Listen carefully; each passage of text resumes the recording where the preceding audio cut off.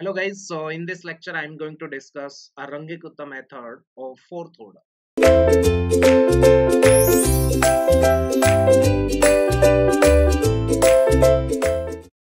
Okay guys, so let us begin with the next method,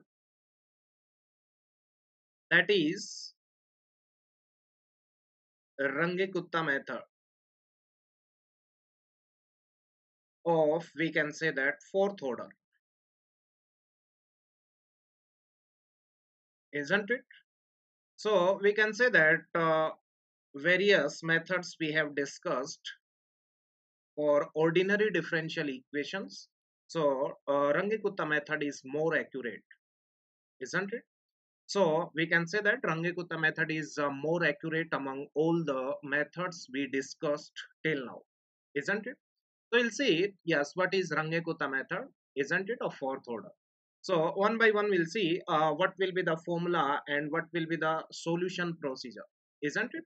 So one by one we'll see, yes, what is the procedure. After that we'll be taking one example. With that example, everything will be clear to you guys, isn't it? So let us consider, let's say, yes, consider, we can say that one ordinary differential equation. So I'm writing, let's say, consider the ordinary differential equation. That is, we can say that, let's say, that is dy by dx is equals to some function of x and y. Yes, along with that, some boundary, or we can say that initial conditions are also given. So we can say that with initial condition, let's say this is given to you. Let's say at x equals to x naught, the value of y is what? That is y naught, isn't it? That means whatever be the given initially, that will be considered x naught and y naught, isn't it? So we'll see, yes, the value at x equals to x naught, the value of y at x equals to x naught, that is, yes, y naught, isn't it? We are assuming that the initial values are x naught, y naught. The next values will be x1 and y1, then x2 and y2, and so on, isn't it?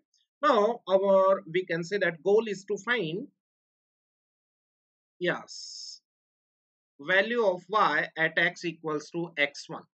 So at x equals to x1, what will be the y? That is the goal. So let us consider at x equals to x1, y value is what? That is, let's say, that is y1, isn't it? And our aim is to find out this particular value y1 at x equals to x1, isn't it? Also, yes, we can say that, already know, yes, what is h? In the previous methods you seen, h is what? That is interval size, or we can say that width of differencing,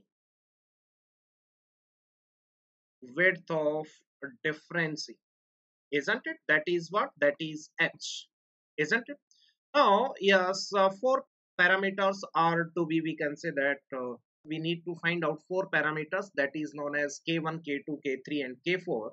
And finally, we'll find the final k, that will be the weighted sum of all k1, k2, k3, and k4, isn't it? So, how to find the values, parameters like k1, k2, k3, k4?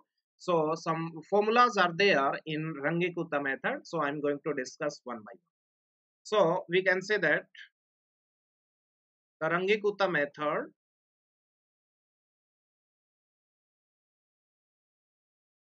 yes, of, we can say that, fourth order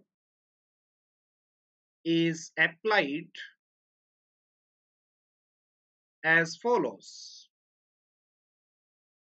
So first one, we can say that calculate successively K1, K2, K3, and K4, isn't it? So how to find these parameters like K1, K2, K3, K4? So yes, I'm going to discuss one by one. So the formula for K1 is what? That is, K1 is H. H is what? Interval size into f of xn comma yn. Similarly, K2 is what? That is h into f of xn plus h by 2, comma yn plus k1 by 2. Next one, K3 is h into f of xn plus h by 2, comma yn plus k2 by 2. And K4 is, that is, we can say that h into f of xn plus h, comma yn plus k3, isn't it? So these are the four parameters k1, k2, k3, k4, and the formula, corresponding formulas are also written. So in this manner, you can find out all these values k1, k2, k3, and k4, isn't it? Then after finding these one, yes, we can say that next task is, yes, we can say that then compute k, and k is 1 by 6 of k1 plus twice of k2, yes, plus twice of k3 plus k4, isn't it? So here we can say that in this manner we can find out the k. Already you calculated k1, k2, k3, k4. Now with this formula you can find out the k value. What is k? Where we can say that k is weighted mean. Weighted mean of k1, comma k2, comma k3, and k4.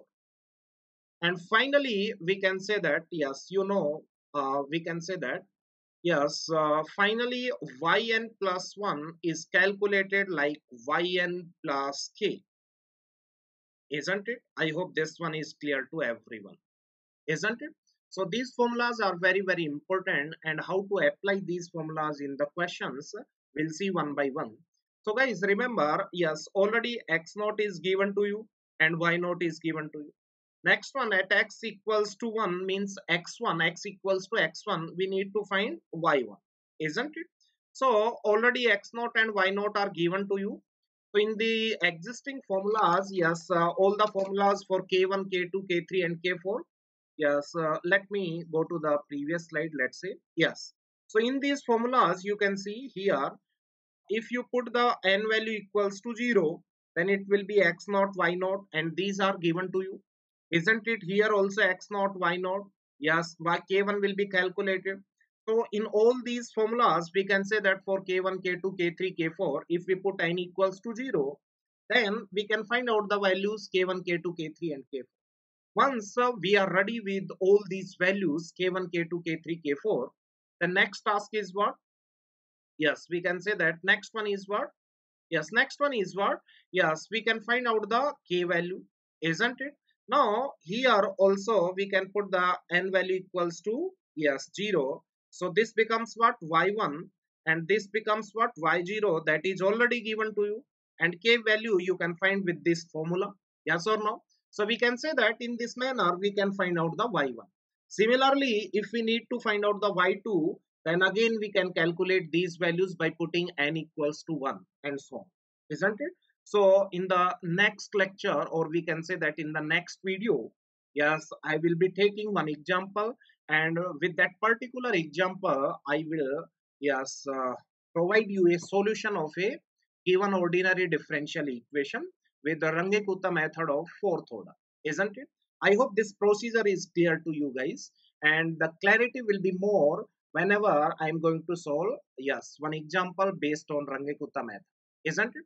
So okay guys, so thank you so much.